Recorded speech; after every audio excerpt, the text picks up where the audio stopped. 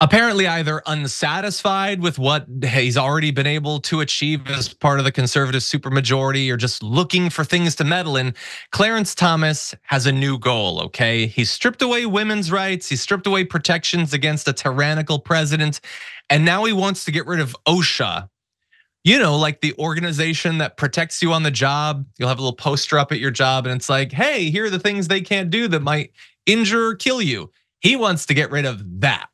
Now, it's not totally up to him. And as of right now, the Supreme Court announced which cases they're going to be taking up like for their next set. And one that they rejected was a case that fundamentally challenged the authority of OSHA to exist at all. So they are not taking that up yet, but Thomas was not happy about this. The case is All States Refractory Contractors versus Julie A. Su, Acting Secretary of Labor. It was supported by conservative business groups and Republican attorneys general who want to limit OSHA's power over the American workplace. So in the case, the plaintiffs, Ohio-based general contractors, argue that Congress violated the Constitution by delegating legislative power to an outside agency when it established OSHA back in 1970. Those 1970s era rights and organizations, it's very popular to get rid of those these days. So here's what Clarence Thomas said. Congress purported to empower an administrative agency to impose whatever workplace safety standards it deems appropriate. That power extends to virtually every business in the United States. The agency claims authority to regulate everything from a power lawnmower's design to the level of contact between trainers and whales at SeaWorld. He argues that if OSHA does not unconstitutionally grant too much legislative power to an agency, it is hard to imagine what would. It would be no less objectionable if Congress gave the Internal Revenue Service authority to impose any tax on a particular person that it deems appropriate. That is an insane comparison, but it's Clarence Thomas. He can do whatever he wants right now. He doesn't care about what you or I say. Now, to be clear, if you're not really familiar with OSHA or what the situation was like before OSHA, worker deaths in America, right now, it's about 15 a day in 2022, which, pause for a second, sounds too high. That sounds like a lot. Well, it was higher back in 1970 before OSHA. It was 38 worker deaths a day. Bear in mind, we have a significantly larger population in the United States than we did. And yet the number of deaths of workers per day is less than half what it was before OSHA. Worker injuries and illnesses are down from about 10.9 incidents per 100 workers back in the early 70s to 2.7 per 100 in 2022. So clearly it seems to be working. It's not that OSHA is the only change between then and now, but we do have these protections for a reason. They protect regular working Americans. And if it were up to Clarence Thomas, it's likely that that would be gone. Sharon, what do you make of the possibility that a case like this could be taken up in the future? It's very possible.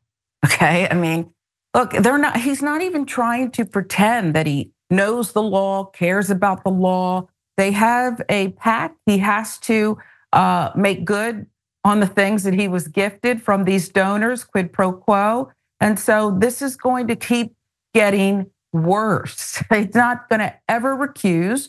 This is an activist, this is an extremist court. People have been correcting me in recent days. And you can keep seeing that it's going to be more and more extreme, and there will be no more pleasantries. There will be no RBG and her old friend going out for lunches and things. This is a war. I was already in a bad enough mood. You reminded me of RGB. But anyway, yeah, no, you're right. And look, the court itself was not as emboldened as him to destroy this. Again, they're not picking it up yet, but he was. And look, I just want to say, I find it very interesting, the sort of decisions they've been putting out recently about what it says about what they think about the executive branch. That you should have a president who can do literally anything he wants. He can walk into your house, he can put a shotgun to your family's head and pull the trigger, and he might be fine. He can do whatever he wants. The agencies that report to him cannot do literally anything. And I don't think that is nonsensical from their point of view. They think that the president they're empowering to be a king will be a certain sort of person in the future. He will not be a king who will be willing to just unilaterally do a bunch of stuff to protect Americans. He will be likely a guy who's not interested in that stuff. The agencies do typically protect Americans, though, and that's why they want them to be powerless. They want a strong executive, and they want even stronger corporations. And corporations have traditionally been bound most effectively by the administrative state. And that is why they're moving to create a king at the same time that they've created corporations that are about as unbounded by the law as he is.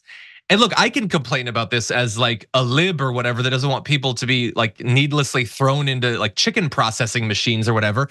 But I will say, if you're a conservative and you're watching this, I know that you believe on some level that your movement is anti-elite, anti-establishment. Does it seem like the Supreme Court is on your side? Because these protections protect you from the corporation that you work for. And they don't want you to be protected in that way. They want the corporations to have more power. They want the billionaire future president to have more power. Why is it that your anti-elite movement produces Supreme Court decisions that only provide gains for the elites? Meanwhile, by the way, if you ever end up unhoused, you literally can't even sleep on the ground. They've outlawed that. Yeah, in limited areas right now, and that'll spread over time. So those with the absolute least have no power, they have nothing. Those who already have the most, they're like they're tripping over themselves trying to find something else that they can give to these people. And they brand that exercise anti-elite, populist. It makes no sense to me. I don't know why it makes sense to right-wingers. I also want to point out, by the way, an example of this. So a sort of regulation to protect workers. And it's a tale of two states. So California, where I live, and Florida on the opposite end of the country. Both states that are hot and getting hotter, okay? But they're approaching the danger that heat provides to their workers in very different ways. So in California, employers will soon have to provide water and air conditioned areas for workers when temperatures inside warehouses rise above 82 degrees. When it goes above 87 degrees, they'll get shorter shifts and personal cooling fans, so they don't die. Meanwhile, in Florida, when 95-degree sun bears down on farm workers, local governments are actually prohibited from making employers supply water or a break in the shade.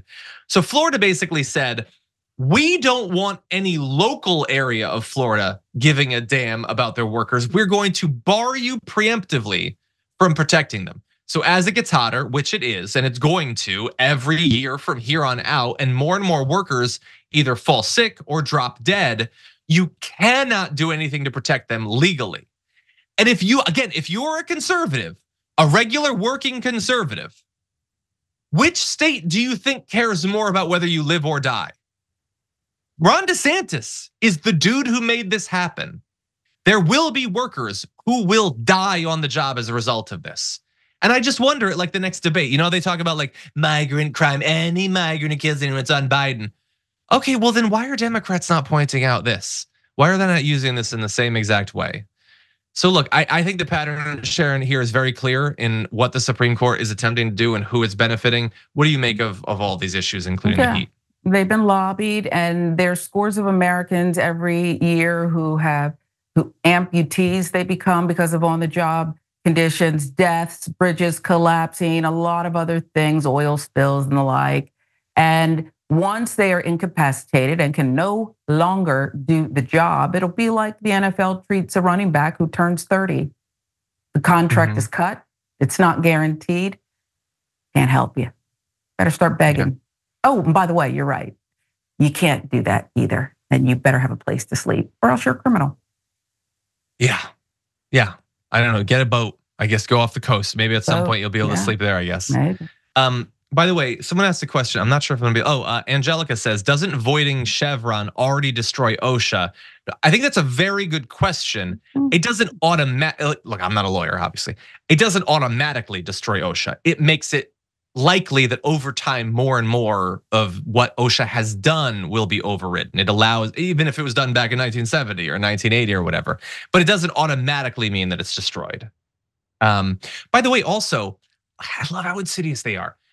Like the Supreme Court's done a lot of bad stuff, but hey, they've done some good stuff too, right? We have to be fair. We have to be unbiased. Didn't they allow medication abortion to continue? Yeah, but they also destroyed the Chevron deference doctrine. So now the ability of places like the FDA to decide that it is safe can be challenged. So they can kill medication abortion without killing medication abortion. I'm not saying that that's necessarily going to happen, but I'm saying that it does make it significantly more likely that that happens.